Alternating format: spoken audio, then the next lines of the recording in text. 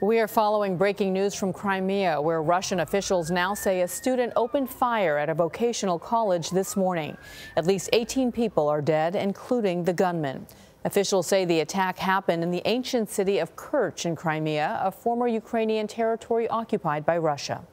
Now, most of the victims reportedly are students. Roxana Saberi is following this story from London and brings us the latest. Roxana, good morning. What can you tell us?